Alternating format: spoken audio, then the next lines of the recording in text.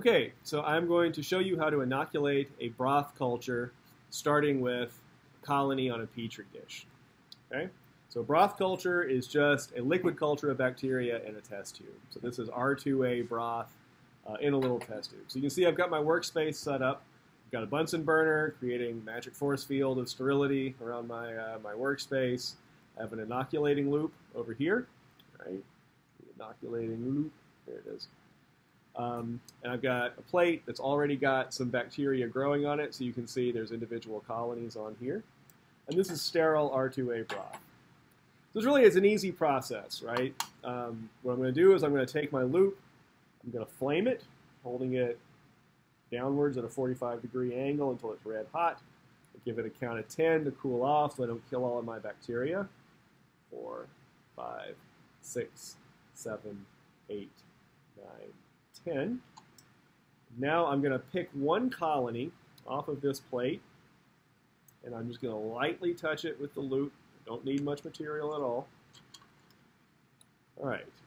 Now I'm going to take off the cap of the tube and hold it between two of my fingers.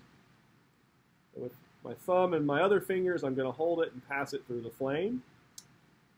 Then 45-degree angle, I'm just going to stick my loop in there and jiggle it around a bit. Flame the tube again, put the cap back, and there you go. Easy peasy. I'll flame this to kill off any bacteria that are on it. So really the only challenging part of this process is the little magic of getting the cap on and off with one hand. So a good thing to do the first couple of days that you're working in the lab is to get some test tubes and kind of practice doing this a few times, right? It takes a little bit of effort, but once you've got the hang of it, it'll come second nature to you.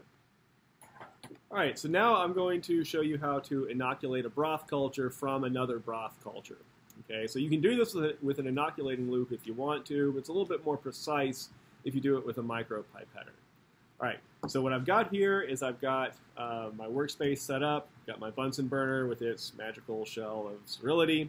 I have a test tube rack containing a fully grown overnight culture and also a sterile tube of R2A broth. I've also got a vortex mixer, which I'm going to set to a relatively high speed such that it comes on when I touch it.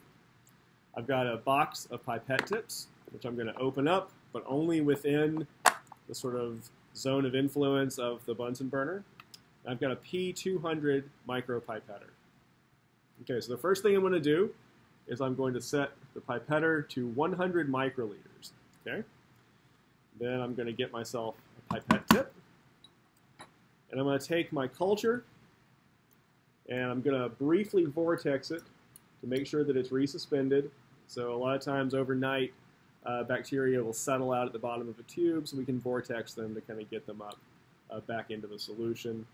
I'm going to, with two of my fingers, take the cap off, pass it briefly through the flame, then holding it at a 45-degree angle, I'm going to lower my pipette tip just underneath the level of the medium and slowly release the plunger and collect my, my culture. Now I'm going to take my fresh tube, do the same thing, pass it through the flame, and there you go. All right, and then if you want to, you can also vortex the fresh culture. And when you're done, you're going to have a waste container for your pipette tips. I'm just going to go over here. I've got my little ejector button. Bam. It's gone, ready for the next culture.